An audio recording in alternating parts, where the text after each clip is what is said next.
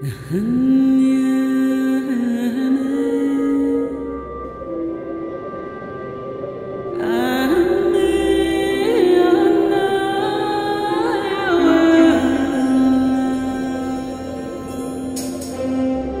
I stand here today, I am filled with gratitude.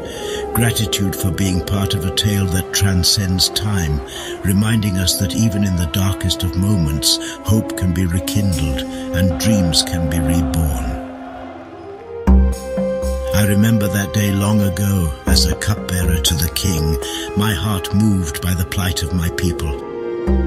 I journeyed to the heart of the broken city. The walls that once stood tall now lay in ruins. By the grace of God, the foundation for our restoration had been laid years before with the announcement of a long-awaited decree. King Cyrus, in a display of mercy, allowed our people to return to Jerusalem and rebuild the sacred temple. Under the guidance of Ezra, the devoted priest of God and scholar, the temple rose once more, a testament to our faith and resilience. But even in the face of remarkable accomplishments, not all embraced the transformation. And even as the walls of the temple embraced the skies, the walls of our beloved city lay in shambles and needed to see their own restoration. We toiled tirelessly, rebuilding our city's defenses, and through the resiliency of our people, we saw them restored once more. So my heart is filled with gratitude. In the end, I realize this everlasting truth. Even when God's people have forgotten Him, He has never forgotten us.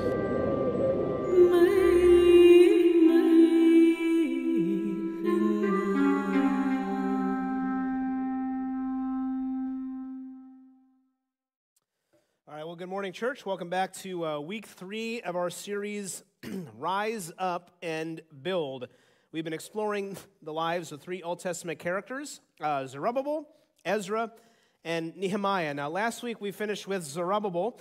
Today we're going to look at Esther, and next week we're going to finally dive into Nehemiah, which will be the bulk of our series.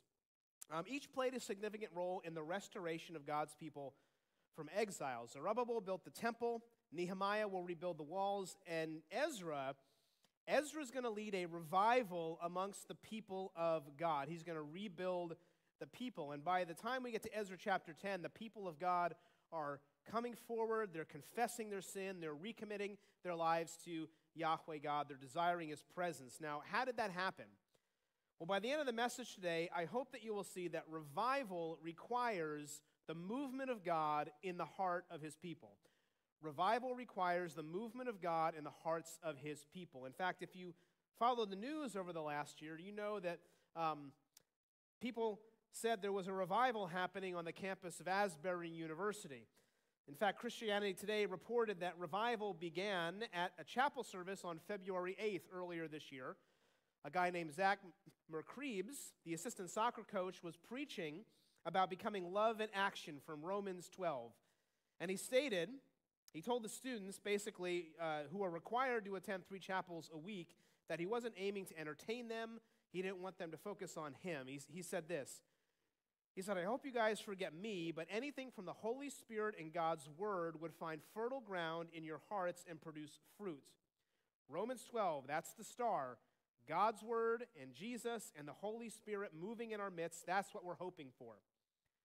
And then he went on to talk about the love of God and His power to transform lives, and he went on and preached his heart out, and eventually he called people to come to the stage, but nobody came, at least not at first. And so Zach Merkreeb felt like he failed, and he was convinced that he totally whiffed. In fact, he texted his wife, latest stinker, I'll be home soon. Well, a gospel choir got up, they sang a closing song, chapel ended, but 18 or 19 students stayed behind, sitting in several clusters around the chapel, some on the wall, some on their seats, some on the floor, and they prayed. And they kept praying, and they kept praying, and they kept praying, and they were worshiping, and they didn't stop praying and worshiping for 2 weeks, 24 hours a day, just worshiping. People were Students were coming back to the chapel. People were coming from all over the country. In fact, there was an estimated 50 to 70,000 people from all over the country that came to see what was going on with this movement of God. Well-known Christian leaders even came to the altar and they were prayed over. And if you were a well-known pastor who came to the church, you were reminded there's no celebrities here, no superstars except Jesus. Now, some people were skeptical about this event, but professors from the campus claimed that they saw a work of God happening here amongst the students. And what's amazing is that in the news, there's been reported similar events occurring at other universities. Most recently, there was about 120 people baptized at a revival event at Texas A&M. Could it be that God's doing a work in the hearts of the next generation? Is God sending a revival of some kind? Could it happen? Well, in Ezra's day and in our day, it's the work of God through the Holy Spirit. Ed Stetzer and Tom Rainer make this statement in their book, Transformational Church. They say there can be no renewal, revival, or rebuilding without a vision for and an experience of the all-consuming, all-illuminating presence of God. In other words, if you want revival, you need to hunger for God. You have to desire Him and His presence before anything else. How does that transformation happen? It starts with the architecture of our heart. Revival is an inside-out event. Now, let me ask you a question. When I say the word church, what's the first thing you think of? Many times, the image is, when I say church, the first image that flashes in your mind is that of a building. Over the centuries, people have spent an enormous amount of time and energy and resources constructing church buildings. Do you know where the word church came from? If you read the New Testament, the Greek word for church is ekklesia, which literally means a gathering of the called out ones of God. The ekklesia was a movement of God whose hearts had been transformed by Jesus Christ. Now, the word church comes from a Germanic term, kirche, and it has a different meaning than ekklesia. Kirche refers to a specific location. Ekklesia is a purposeful gathering of people which can occur anywhere. And what I want you to notice is this. If I say the word church, and the first thing you think about is a building, you're missing a foundational biblical concept. Because the church is really about the ekklesia, the called out people of God, worshiping their Creator, fulfilling His mission, living in community for His glory. In other words, the church is not merely a building, the church is about the people. And that's not to say that buildings are not important tools. In fact, many growing church plants long for a permanent building to worship God. My point is, buildings don't transform lives. They are merely spaces for ministry to happen. Excuse me. Now, after the exile, Zerubbabel is the first to lead the people back from Jerusalem. And he builds what? He builds the temple. He builds a building. But we learn that that's not enough for full restoration. God's people must be transformed from the inside out. And that's where Ezra comes in. 60 years after the temple is rebuilt, Ezra brings a second wave of people to Jerusalem. And his focus now is on rebuilding and reviving the people. So here's the tension I want you to feel today. Church architecture means nothing without heart architecture. Churches that spend all their money on maintaining and upgrading their facilities but do nothing to develop the spiritual lives of their people, those buildings are eventually empty. How many of us have walked into a beautiful old mainline church and there's 20 people sitting in the sanctuary? In his autobiography, Be Myself, Warren Wiersbe writes about his first church building project as a young pastor in Indiana. And he was questioning the architect about the design plans. And the architect simply replied and said, "Pastor, the building you construct reflects what a church is and what a church does. The outside and the inside must agree. The outside and the inside must agree." Again, do you know any beautiful church buildings with dead people inside? Church architecture is about a building. Heart architecture is about people. And if we're honest, the former is easier. It's easier to work on a building than work on people's hearts. Because people are messy, right? You probably know this. Change does not happen quickly. Confession of sin and forgiveness and surrender to Christ, they're really difficult. But that is where true revival happens. It happens in the hearts of people. To rebuild the people of God, the Holy Spirit has to be the architect. Transformation of the heart is about showing others the work of God in our lives. Does the outside of our church match the inside? Is God blessing the people and not just the building?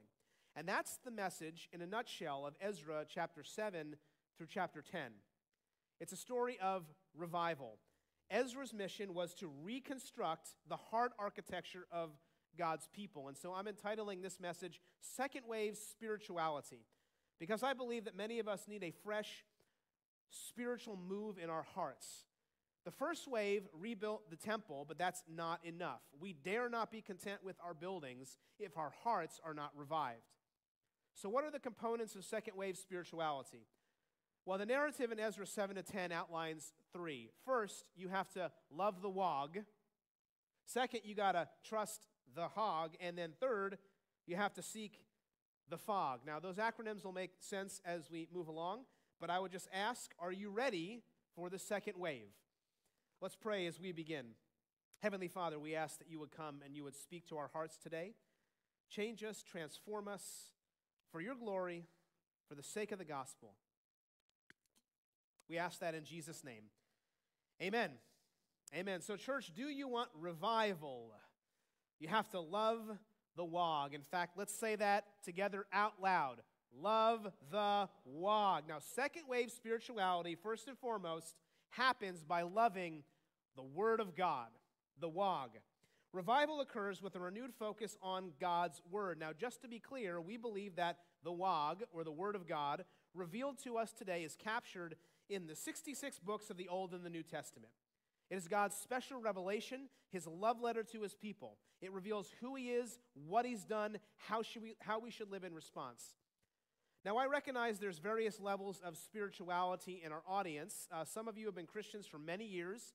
Others are just starting out. Some of us read the Bible periodically out of duty. Others of us read it every day with a hunger for it. So when I say you must love the Word of God, I'm talking about the Bible transforming your affections. The Bible must be something you crave because it offers answers to all your deepest questions. By reading the Bible, you fall in love with the God behind the Bible. And that was true of Ezra, the priest. So we've been studying this book named after him, but for 6 chapters, we haven't met Ezra. Well, in chapter 7, that changes. Look at chapter 7, verse 1. It says, "Now after this, in the reign of Artaxerxes, king of Persia, Ezra, the son of Seraiah, this Ezra went up from Babylonia. He was a skilled scribe in the law of Moses that the Lord, the God of Israel, had given, and the king granted him all that he asked, for the hand of the Lord his God was on him." So finally, we meet Ezra. Here he is, and in just 2 verses, we learn quite a bit about his background. So let me highlight a few elements. Number 1, look at that phrase, "now after this." That's a transitional statement from chapter 6 and the completion of the temple. And these words are a bit of an understatement, because now after this catapults us 60 years into the future. It skips over the events of the entire book of Esther and plants us in 458 BC during the reign of Artaxerxes I. It's a big time period. And we get no details about how the temple is doing, what's happening with the people of God in Jerusalem, or if they were still following God. We're going to learn about that a little bit in chapters 9 and 10. But Ezra takes center stage. And 2 questions are answered about his life. Number 1, who is he? Well, he's a scribe, meaning he knew God's word and he was skilled. He was a good scribe. The hand of the Lord was on him. In other words, God is with him. That's a phrase that's repeated a lot in the first couple chapters here. What is his role? He's living in Babylon, and he's about to ask the king if he can return to Jerusalem with his people. And the king grants him the request to go up from Babylon. If you read verses 7 and 8, Ezra tells us which people he wanted to bring and when they were to leave Jerusalem. But more important than any of that, when you get to verse 10, we read this: "For Ezra had set his heart to study the law of the Lord and do it, and to teach his statutes and rules in Israel." So since Ezra's the author of this book, this is a self-reported statement. He's telling you a bit about himself. He's sharing his heart with you. And what do you learn? You learn that Ezra loves the wog. For him, it's likely the Pentateuch, the first 5 books of the Bible, which have been completed at this time. He's got them. He's studying them every waking moment. He seeks to live them out and teach others how to live. Or put a different way, Ezra is in the business of heart architecture. He's called to build up the people of God. This one verse offers some rich applicational points for us. What does it look like to love God's word? And in that one verse, there's 4 components. And I'll just put it this way. Number 1, loving God's word means it moves our emotions. It captures our affections. Other translations say Ezra devoted himself to study. He dedicated all of his life to learning God's word. It was on his mind when he went to sleep and when he woke up. Has God's word captured your affections? An affection is a fondness for something. When you wake up in the morning, do you see your study as something you have to do or something you get to do? Does it move you? Second, it stimulates our intellect. Our study expands. When we love God's word, we want to go deeper in understanding God's word. And that may mean you join a Bible study or a small group. There's a number of options here at MBC. Or maybe you're even called to take graduate level classes. If you love someone, you want to know more about them. What's your level of study with God's word? Third, it transforms our will. In other words, our lives are changed daily. When you spend time with somebody, they influence you. You start to take on certain shared qualities. And if you love God's word and you're studying it deeply, you're going to be transformed. In fact, I would suggest that the days you don't study God's word, you're different. And then finally, all that leads to number 4, where we take action. We're hungry to teach others. If you love God's word, if you're studying it deeply, if it's transforming your life, how can you not tell others? That was Ezra. The word of God exploded from his heart. He had a gift he could not help but share with others because he believed it offered the keys to a flourishing life. That was the sentiment in the sentiment also in the New Testament. What does the writer of Hebrews tell us? For the word of God is living and active, sharper than any two-edged sword, piercing to the division of soul and spirit, of joints and marrow, and discerning the thoughts and intentions of the heart. God's word is living and active. It changes us from the inside out. When we love God's word, the window of our soul opens and God speaks to us. Now, in Ezra's story, he felt a call, a burden to go back to Jerusalem and invest in the people. God makes a way for him to do this. Artaxerxes, the king, issues a decree, and he says this in verse 13. He says, I make a decree that any one of the people of Israel or their priests or Levites in my kingdom who freely offers to go to Jerusalem may go with you. So essentially, return to your land. Go. Now, it's likely that Artaxerxes, like Darius last week, helped the Jews because he thought he was gaining favor with their God. That was a common thing with Persian kings. But whatever his motivation was, God used it to help Ezra.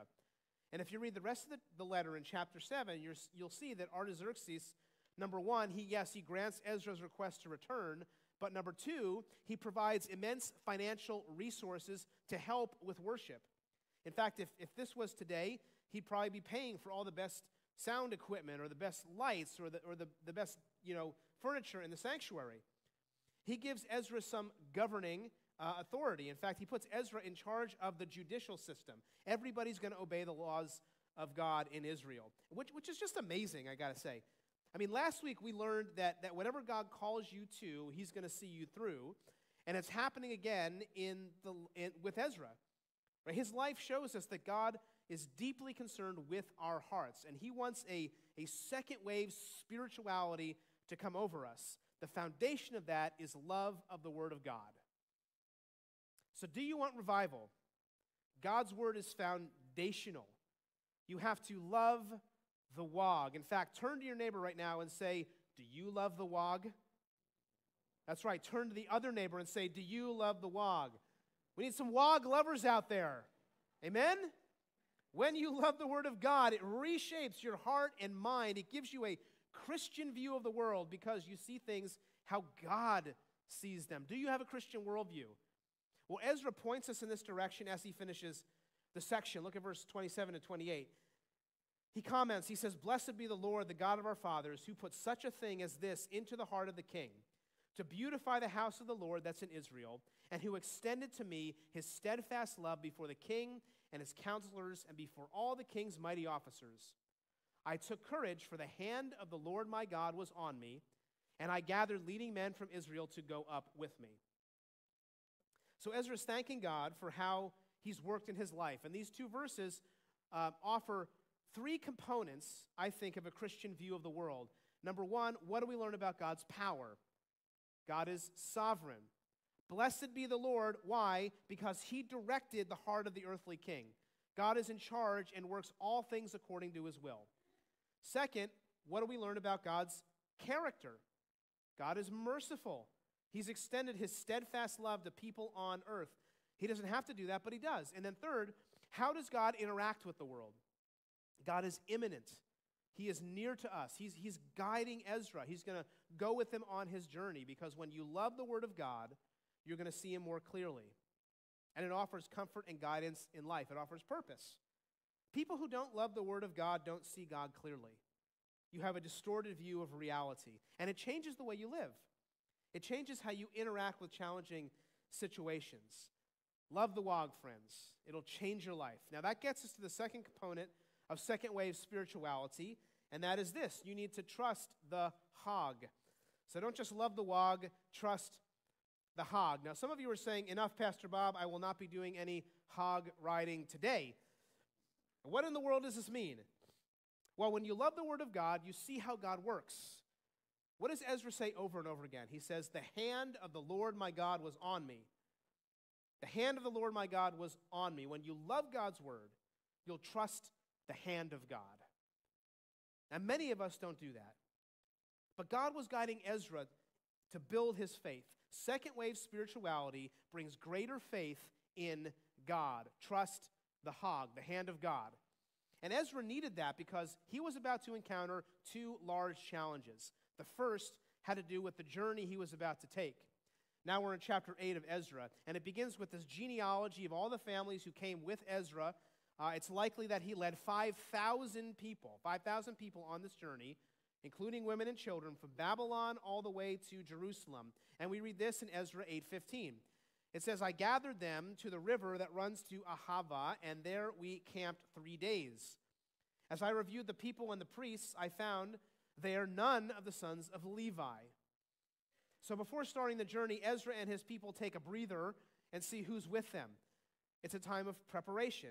And I'm sure Ezra was eager to get over to Jerusalem, but he had a lot of responsibility for a lot of people. And he also encounters a problem. There's no Levites. And you might say, well, why is that a problem? Well, those are the people who took care of the temple.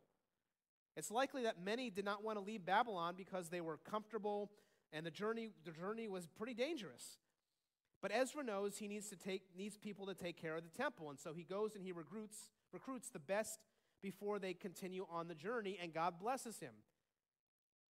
Ezra 8:18 says this, and by the good hand of our God, there's the hand of God on us, they brought us a man of discretion, of the sons of Mahli, the son of Levi. Again, there's the refrain, that good hand of God. God is sovereign, God is merciful, God is with us.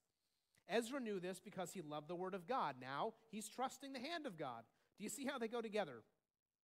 People influenced by second wave spirituality know how to take the truths of the Word of God and put them into action by faith. So let's take an inventory. Do you trust the hand of God? Because you see, here's the thing. Many of us say we love the Word of God. We may read it every day, multiple times a day, but when push comes to shove, when we're faced with an actual challenge, do you trust that God will work, that the hand of God will be with you? And if you don't, why? Well, some of us, we don't have a Christian view of the world, as we just spoke about. Others of us, we have a difficult time trusting anybody because of life circumstances. And still others, we don't trust the hand of God because we want the glory for ourselves. We want to be the architect of the building. But trusting the hand of God is all about our heart architecture. It may be that God is putting us in a position where we truly have to trust Him so we can see the hand of God at work in our lives. He wants to build our faith in Him. And Ezra is about to encounter a major challenge. Look at 8:21. It says this, then I proclaimed a fast there at the river Ahava, that we might humble ourselves before our God to seek from Him a safe journey for ourselves, our children, and all our goods. So before they begin their journey, Ezra tells everybody to fast. Now let me pause and ask, how many of us have engaged in spiritual fasting?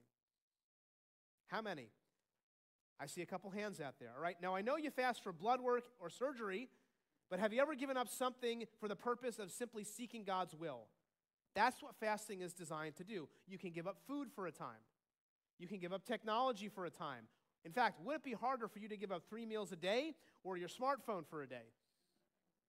Fasting is a spiritual discipline that can draw us closer to God. This spiritual action is being brought up because God is taking them on a serious step of faith.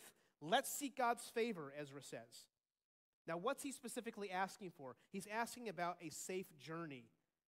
They're moving families and a whole lot of items. It's a big deal.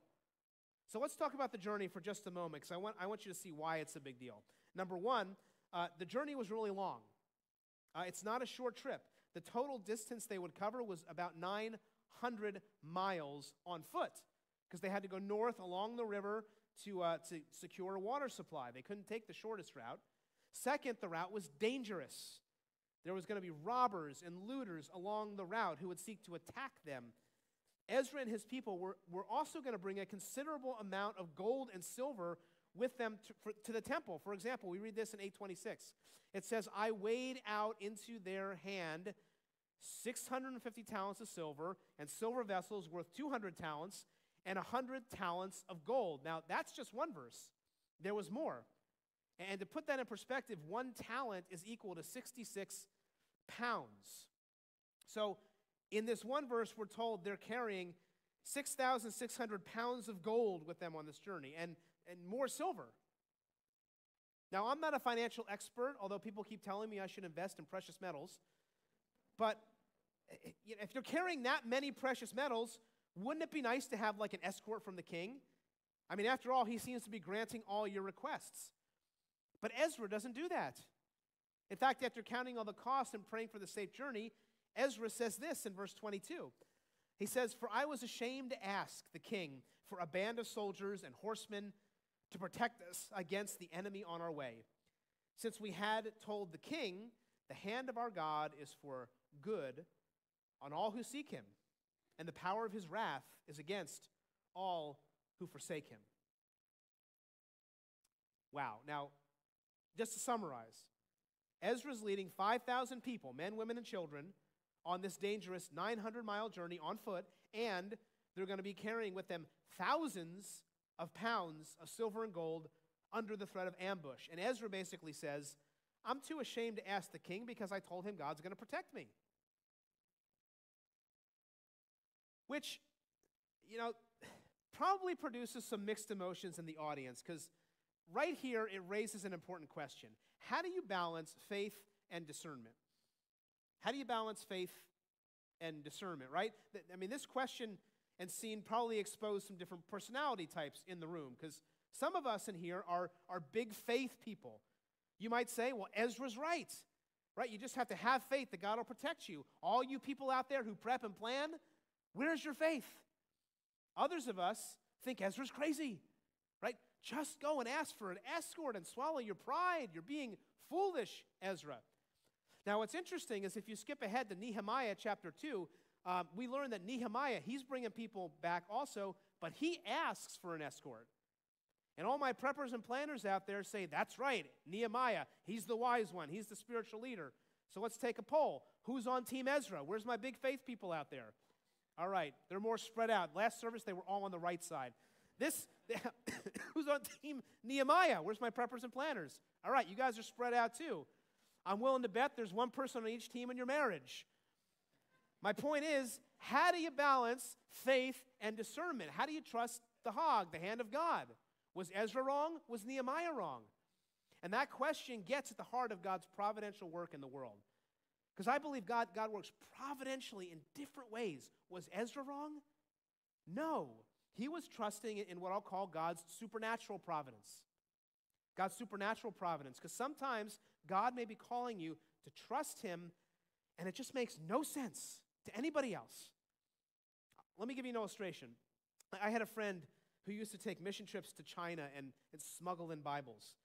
And you know you're not supposed to do that. And if they were caught, there would be consequences. They'd at least be sent back to the U.S. And while they made some preparations, they had to trust at some level that God was going to supernaturally guide them and allow them to pass. And he had a bunch of stories about God allowing them to do that, God turning eyes and God letting his word come through. Have you ever had a moment where God providentially guided you around some danger? Because sometimes God is simply calling you to step out in faith and trust that he's going to protect you.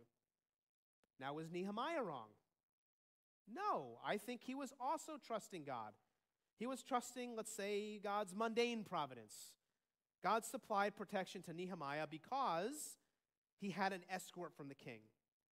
Both can be true, and both can be the hand of God. What is your situation? Are you trusting the hand of God? Now, here's how it worked out for Ezra. The rest of the chapter, basically, they take this trip, and there's no escort. And what he does is he puts the priests in charge of guarding the treasure, which is kind of like putting the pastors in charge of the armored car, I guess.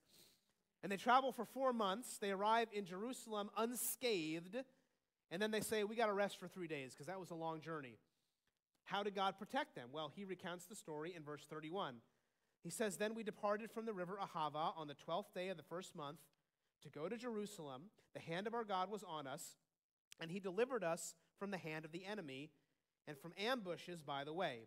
So the hand of God was on them. He delivered them from the hand of the enemy. Now, what does that mean? Well, the Hebrew indicates that it wasn't that they were fending off attackers, but rather God was allowing them to pass around unnoticed. He guided them around danger. And then once everything was in Jerusalem, in the temple, they worshiped God. Because however God works, the point is that he needs to get the glory. Revival is about God's glory. And Ezra chapter 8 shows us that God is at work in the heart of his people. He wants to build a second wave spirituality in us by teaching us to love the word of God. But you also have to trust the hand of God. You love the wog and you trust the hog. Now, when we do that, people will look at your life and they're going to see God working. And when God works in your life, he builds your faith. Do you need to grow your faith today? So we looked at the word of God. We looked at the hand of God. The final element of second wave spirituality is this. You have to seek the fog. Now, let's see if anybody can guess what that final acronym is before I say it. You have to seek the face of God. Now, I got to tell you, Ezra chapter 9 and chapter 10 are really confusing and really anticlimactic. So Ezra goes and he seeks the face of God, but his actions put us a bit in a fog. So what I'm going to do is I'm going to do some summarizing, and I will draw out the main points and offer hopefully a little bit of clarity today. In Ezra chapter 9, we learn that Ezra and his people have been in Jerusalem for 4 months. They're living with the people who came before them. They're tending the temple, and the people are hearing the word of God. But there's a problem. We learn very quickly.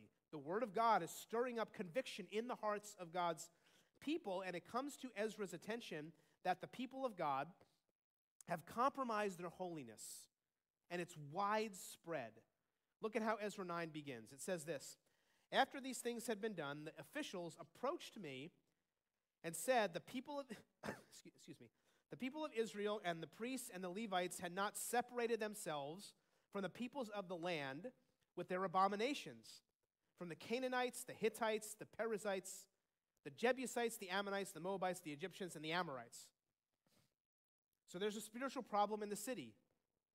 And Ezra's leaders approach him and say, this is serious. The hearts of the people and the leaders, the architecture of their heart is broken. What's the nature of the problem? The people of Israel, even their priests, are in bed, literally, with the people of the land. He continues in verse 2. He says, for they have taken some of their daughters to be wives for themselves and for their sons, so that the holy race has mixed itself with the peoples of the lands. And in this faithlessness, the hand of the officials and chief men have been foremost. So, do you see what he's saying? The people of Israel have intermarried with foreign women. Or if maybe the women married foreign men too. And all these people don't follow Yahweh God. It's an issue of spiritual compromise. And in Ezra's time, this was scandalous. Now, I think it's important to make a few comments. First, I want to emphasize that the issue here was spiritual and not racial. In fact, in the past, people might take a verse like this and use it as justification to forbid interracial marriage. But the truth is, we have examples of intermarriage with foreigners, like Ruth and Boaz, which produced the line of David and Jesus. That was an issue of they were both spiritually under the hand of God. But in Ezra 9, the people of God married others that didn't follow Yahweh God. And that was similar to Solomon in 1 Kings. The women he married brought their false worship into the marriage. And the word abominations in verse 1 indicates that is happening here. They're engaging in this false worship. It was a practice that was forbidden in the Mosaic law, which Ezra's now teaching the people, and it's stirring up something in their hearts. It's clear that God's people were lax in their commitment to him, and he's bringing conviction to the hearts of the people of God. Second, it's likely that the Jewish men of Ezra's day had divorced their Jewish wives and then went and married foreign women, which was a symptom of a larger problem. Now, in Jewish law at the time, divorce was permitted. In fact, the no-fault divorce Jewish culture was something Jesus himself confronted, if you read Matthew chapter 19, very famously. Jesus said, that's wrong, don't do that. You may remember that the prophet Malachi, who was a contemporary of Ezra, writes about this. At Malachi 2:16, he says, for the man who does not love his wife but divorces her, says the Lord, the God of Israel, covers his garment with violence, says the Lord of hosts. So guard yourselves in spirit and do not be faithless. See, Malachi is confronting this rampant divorce culture of Ezra's day. So just to summarize, Ezra learns that the people of God are spiritually compromised. They've married women who don't follow Yahweh, and then additionally, they divorce their Jewish wives in order to pursue these marriages. Wow. Well, how is Ezra going to respond? Look at verse 3. As soon as I heard this, I tore my garments and my cloak, and I pulled hair from my head and beard and sat appalled. Whoa. All right, you say, calm down, Ezra. That sounds a bit extreme, all right? You learn there's some mixed marriages and you're tearing your clothes and you're ripping out your hair and you're ripping out your beard. I guess you had some hair to rip out. It's crazy. But at least it's not as bad as Nehemiah. If you go to Nehemiah 13, when there was a problem, Nehemiah didn't rip out his hair. He ripped out everybody else's hair. So Ezra was the pastor, I guess. Nehemiah was the politician. They acted a little differently. Now, some of you might be wondering, why is this such a big deal?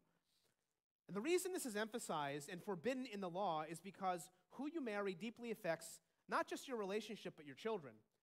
And as I mentioned earlier, any foreigner would have worshipped a different God, and so the next generation of children would have grown up confused. The message would not have passed on as clearly. The point is, it's serious stuff, and the community was sensing it. So if you look at verse 4, more people come alongside. It says this, then all who trembled at the words of the God of Israel, because of the faithlessness of the returned exiles, gathered around me while I sat appalled until the evening sacrifice. So the leaders of God's people start taking stock of the culture of sin and that has taken hold in their people.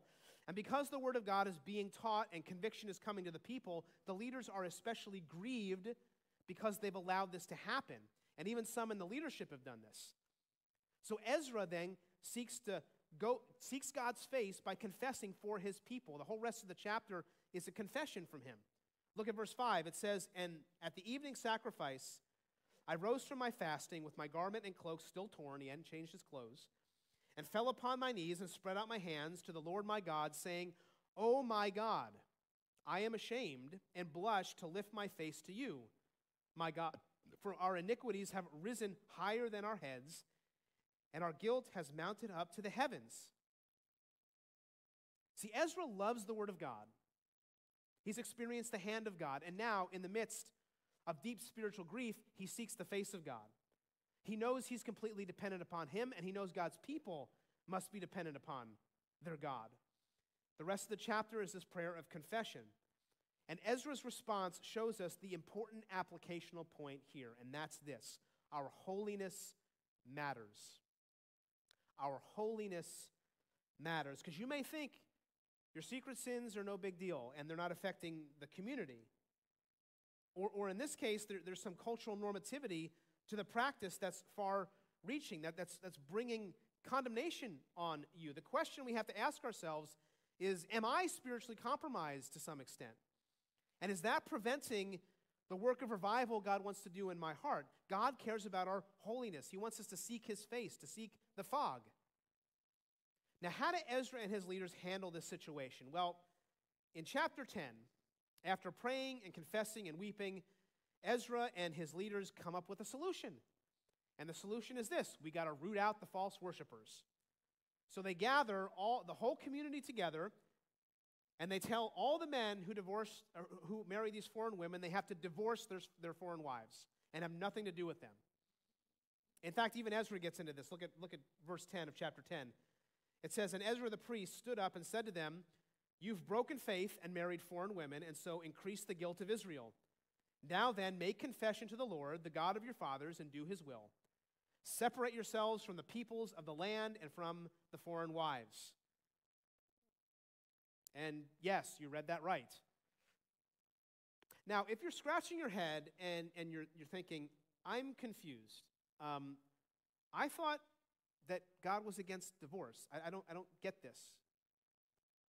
Well, you're not the only one. There's been a lot of commentators that have spilled a lot of ink on these chapters over the years, because the book of Ezra basically ends anticlimactically with a list of all the people who were guilty of intermarriage and how most of them chose to divorce their foreign wives. And that's how it ends. What in the world are we supposed to do with that? Who assigns these passages of Scripture? What does this have to do with seeking the face of God? Well, let me just suggest, for time purposes, this will be a great week to submit questions to Behind the Pulpit. So if you want to pull out your phones, Pastor Dave was really excited to answer these tomorrow. Now, we're going to take this on. So we love bringing in questions. There's a lot of nuances and different interpretations as to what happened here in Ezra 9 and 10. I'd love to dive into those, but just write us questions. We'll get at them tomorrow. Obviously, it's a really complicated passage. So what I want to do here is just offer one point of guidance and one point of application. And the first point of guidance is this: many Old Testament passages are meant to be read descriptively, not prescriptively. In other words, just because it happened here does not mean we should do the same thing. In fact, as followers of Christ, we have letters from the Apostle Paul in places like 1 Corinthians 7, which talks about being married to an unbeliever. And the words of Jesus himself in Matthew 19, elevating marriage, which both of them directly contradict what Ezra's talking about here. Those passages aren't stories, they are doctrinal teaching. Ezra and his people did not have these specific teachings to guide them. They were kind of going into this trying to figure it out. And again, there's a number of different interpretations on how to understand this, so tune in tomorrow, we'll cover that. Secondly, for application, again, Ezra was calling his people to holiness. And despite his confusing actions, I think this is the big takeaway from the chapters. The people of God were engaged in spiritual compromise. They were disobeying the word of God, and Ezra was confronting them about it. Even though his solution was problematic, he was pointing them to repentance. And if you look at Ezra's prayer and the grief of the people of God over their sin, that's the big takeaway. When you seek the face of God, He will bring conviction and transform the architecture of your heart. Their desire to love the Word of God, to trust the hand of God, was leading them to the face of God, where they were convicted of this sin, and there was a genuine level of repentance and return to God. So I would just simply ask, where is God bringing conviction into your heart today? Conviction leads to revival. Because maybe God is opening your eyes to a practice you thought was normal, but it's not pleasing to Him. Maybe there's a relationship that needs to be mended. Maybe we've not been seeking the face of God as we should. Allow the Holy Spirit to bring conviction and set your heart on fire. That's revival. And if you feel spiritually dry, start by asking these diagnostic questions based on what we covered today. Do I love the WOG? Do I love the Word of God? Because that's how God reveals Himself to His people. And if you don't love his word, how can you love God himself? Second, do I trust the Hag? Can I say, like Ezra, the hand of God is with me? Because when you step out in faith and trust God, you can see him work. Number three, do I seek the fog? You know, the psalmist very famously prayed, Lord, your face I want to seek, O God of Jacob, your face we want to seek in this generation. Are you pursuing the face of God? Because when you do, your heart will be open to him in a fresh way. Yes, there'll be confession of sin, but there's also going to be new affections and new motivations. Your life will be different. This is the spirituality of the second wave. Have you experienced it? Love the word of God, trust the hand of God, seek the face of God. It's then that your hearts are reshaped and a movement starts in our hearts. So Ezra revolved the people of God for this work, and he finishes his prayer in chapter 9, verse 15. Ezra prays this, O Lord, the God of Israel, you are just, for we are left, a remnant that has escaped as it is today. Behold, we are before you in our guilt, for none can stand before you because of this. So Ezra reminds us that God is just. He reminds us that we are guilty of sin before a holy God, that we deserve judgment. But he also points us to a larger story, that God, by his grace, is saving a remnant, a people for himself. He's leading us out of exile to the promised land of his mercy. He's going to give us new hearts so we can follow him. And the truth is, if you're a Christian, it's the same story. We're also guilty. We sin every day, and God will be just to punish us. But just as he protected Ezra and his people on their journey, he protects us by sending his son, Jesus Christ, to die on the cross. There, his just punishment was satisfied. There, a remnant was preserved. There, our guilt was removed, and we were given new hearts so we can follow him all of our days. At the foot of the cross, the ground is level. All are sinners in need of a Savior, and all we have to do is we have to come and confess and give it to the Lord. And when you do that, transformation happens. So I want to close with a story as the worship team comes on stage. And I want to show you the power of God's transformative work in revival. God did a work in the heart of a guy named Owen Roberts. You probably haven't heard of him, but he was a young coal miner in Wales in 1904. Just a normal guy who loved people and loved Jesus, and God put a burden on his heart to start calling Christians around him to listen to God, to be changed by his power, and to live a public faith, kind of like what Ezra was doing. And the Welsh Christians started to heed this call. It led to more people sharing the gospel with outsiders. And so there was an evangelistic and missional fervor that took over the church. Historian Alvin Reed describes the results this way. Listen to this. He says, as God answered this burden, even the newspapers published the results. In 2 months, this is in 1904, in 2 months, 70,000 people were converted. 85,000 in 5 months. More than 100,000 people came to Christ in 6 months. But listen to the larger ramifications. Judges were presented with white gloves, signifying no cases to be tried. In other words, there was no crime. Alcoholism was halved. At times, hundreds would stare to declare their surrender to Christ as Lord. Restitution was made.